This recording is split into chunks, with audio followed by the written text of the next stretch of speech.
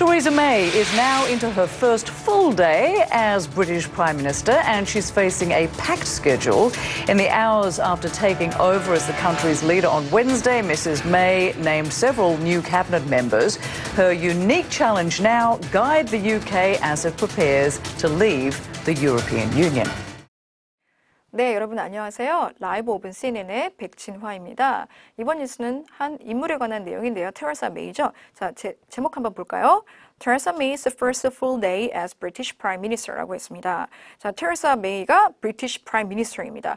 영국의 신임 총리죠. 이 신임 총리가 first full day라고 했죠. 제목에 첫날부터 종일 일하게 됐다라는 겁니다. 그래서 첫날부터 바쁜 행보를 보이게 되었다라는 얘기인데요. 자세한 내용 한번 다시 보도록 하겠습니다. Theresa May is now into her first full day as British Prime Minister, and she's facing a packed schedule. 예, 잘 들어보셨죠? 좀 나눠서 들어볼게요. Theresa May is now into her first full day. Theresa May is now into her first full day라고 했습니다. 테레사 메이가 시작하게 됩니다. Her full first day. 오늘 첫 종일 일정을 시작하게 됩니다라고 했습니다. As British Prime Minister. As British Prime Minister, 영국의 총리로서. 자, 이 영국 전 총리는 데이빗 캐머런이죠. 브렉시트 결과가 있고 난 다음에 전 총리였던 데이빗 캐머런이 사임 의사를 밝히고 나서 같은 당 내에 있었던 정치인인 테레사 메이를 프라임 미니스터로 임기하게 되었었죠. 자, 다음 문장 들어보겠습니다. And she's facing a packed schedule. And she's facing a packed schedule이라고 했습니다. 자, 그녀가 직면하고 있네요. She's facing a packed schedule이라고 했습니다. packed 하면은요, 빽빽한, 꽉 찬 이런 의미죠. 그래서 스케줄 뒤에 나왔으니까 빡빡한 일정에 직면해 있다. 즉 첫날부터 빽빽한 일정을 다뤄야 된다라는 건데요. 자, 다음 문장 들어보기 전에 이 문장 다시 한번 들어보겠습니다. Theresa May is now into her first full day as British Prime Minister, and she's facing a packed schedule. 네, 자, 왜 빡빡한 일정일까요? 브렉시트 투표 결과는 여러분 지난 6월 23일에 있었죠. EU를 탈퇴하자라는 거였었죠. 그리고 나서 이 신임 총리인 테레사 메이는 7월 14일 날 임명되었습니다. 자, 새 총리로서요. 그래서 일정이 굉장히 빡빡하다고 했는데요. 다음 문장 들어보도록 하겠습니다. In the hours after taking over as the country's leader on Wednesday, Mrs May named several new cabinet members. 잘 들어보셨죠? 단어서 한번 들어볼게요. In the hours after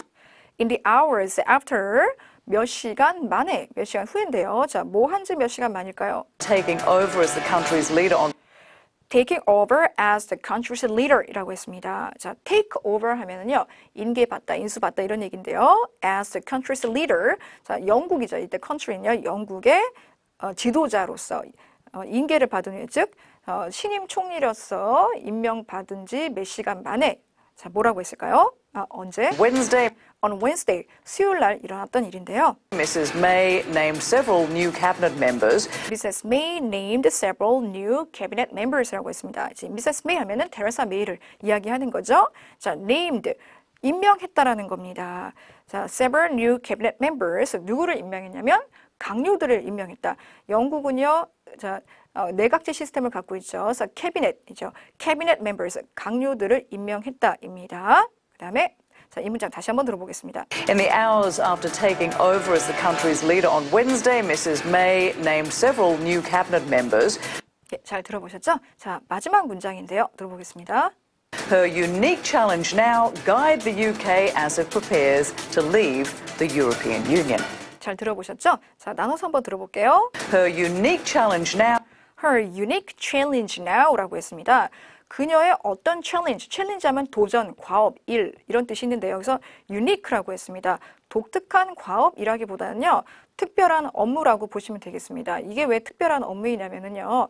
테레사 메이도요. 이 데이빗 캐머런 총리처럼 EU를 탈퇴하지 말고 잔류하자라는 입장이었지만 투표 결과가 EU를 탈퇴하자라고 나왔었죠. 아이러니하게도 잔류를 찬성했던 분이 EU 탈퇴의 영국을 이끌어 가야 되기 때문에 쉽지 않은 과업이겠죠. 그래서 unique challenge라고 표현한 것이라고 보면 되겠습니다. 자, 해야 될 업무가 뭘까요?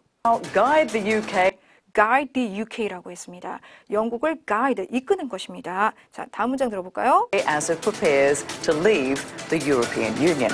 as it prepares to leave the European Union이라고 했습니다. as 다음에 it 나왔죠. 이때 it은요. 영국을 얘기하는데 prepares to leave. 영국이 떠날 준비를 하고 있다는 겁니다. 어디를요? The European Union. 유럽 연합이죠. 즉 유럽 연합 탈피죠. 자, 유럽 연합을 탈퇴를 준비 중인 영국을 이끌 유니크 챌린지, 과중한 업무를 갖고 있다라는 겁니다. 자, 이 문장 다시 한번 들어볼게요. Her unique challenge now guide the UK as it prepares to leave the European Union. 예, 잘 들어보셨죠? 자, 모든 문장 다 들어보셨는데요. 중요한 이슈였었습니다. 2016년 가장 중요한 이슈 중에 하나였었는데요. 어휘를 다시 한번 짚어보도록 할까요?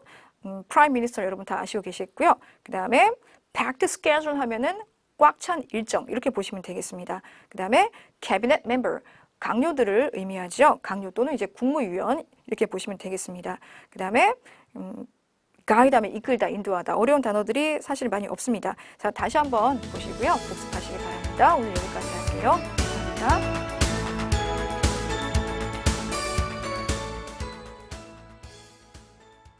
Theresa May is now into her first full day as British Prime Minister, and she's facing a packed schedule. In the hours after taking over as the country's leader on Wednesday, Mrs May named several new cabinet members. Her unique challenge now guide the UK as it prepares to leave the European Union.